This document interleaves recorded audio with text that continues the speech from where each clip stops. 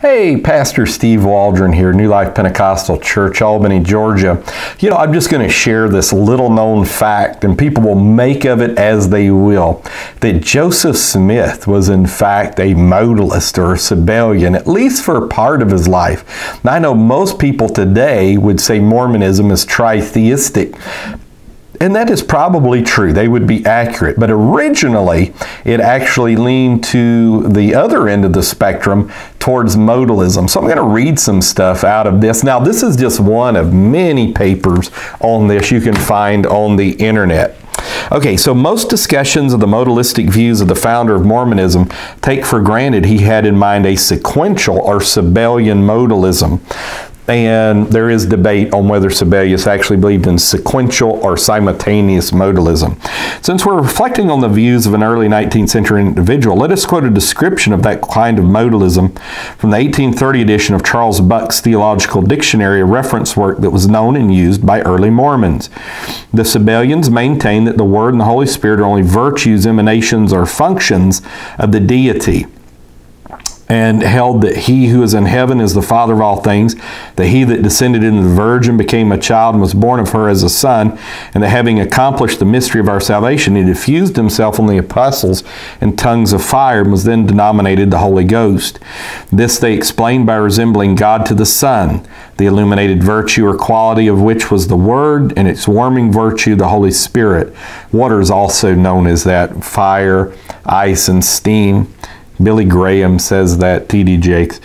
The Word, they taught, was darted like a divine ray to accomplish the work of redemption, and that being reascended into heaven, the influence of the Father were communicated after a like manner to the apostles. All right, so the Book of Mormon. Let's just look at this for just a few moments. Joseph Smith's first great prophetic project was the Book of Mormon, published in 1830. No clear distinction is made between the person of God the Father and the person of God the Son in the Book of Mormon. In fact, Jesus is clearly asserted to be both. This is stated most baldly in Esther 3:14. I am Jesus Christ, I am the Father and the Son. The Son is repeatedly referred to as the Eternal Father.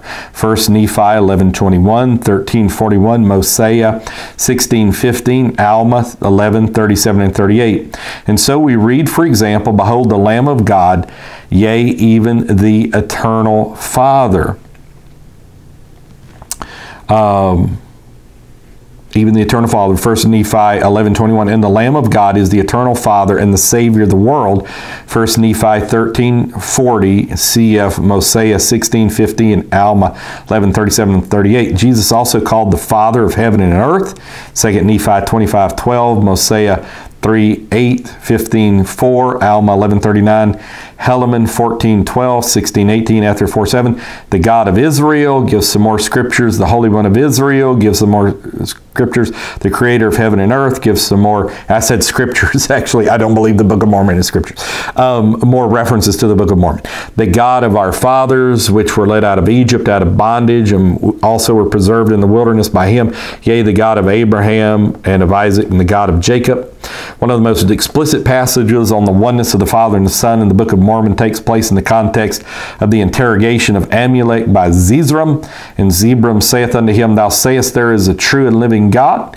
And Amalek saith, Yea, there is a true and living God. Now Zeezrom saith, Is there more than one God? He answereth, No. And Zeezrom saith again, Who is he that shall come? Is it the Son of God? And he said unto him, Yea. And Zeezrom saith again unto him, Is the Son of God the very eternal Father? And Amalek saith unto him, Yea, he is the very eternal Father of heaven and of earth, and all things which in them is. He is the beginning and the end, the first and the last. And he shall come into the world to redeem his people, and he shall take upon him the transgressions of those who believe on his name, and these are they that shall have eternal life. Salvation cometh to none else. Alma 11:26 through 40. I am Jesus Christ. I am the Father and the Son. Ether 3:14. Anyhow, so just a fascinating study, and I know some people will be saying, I told you you're a cult just like the Mormons. Other people will be saying, let's win the Mormons. Who knows? That's why I said, I'm just giving information. Use it as you will. Take it as you will. God bless you. God love you. Talk with you later in Jesus' name.